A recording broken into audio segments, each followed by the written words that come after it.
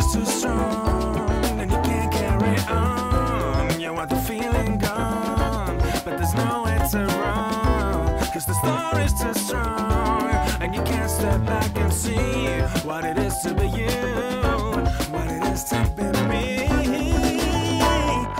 You're born, you live and you die, adoring the blink of an eye. Does it feel like you're pretending when you think of your happy ending? Does it feel like you're pretending? Yeah, yeah, when you think of your happy ending.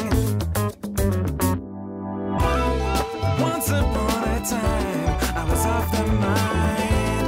There was nowhere out, didn't have thinking about. But there is no escape. I know it's hard to relate to such a simple state, but I think it's great.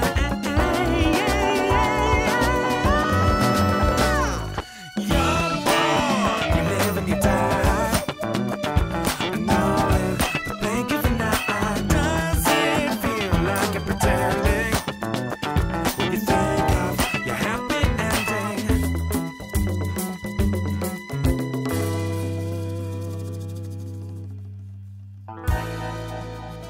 So do you make the best of what you have? Would you throw it all away?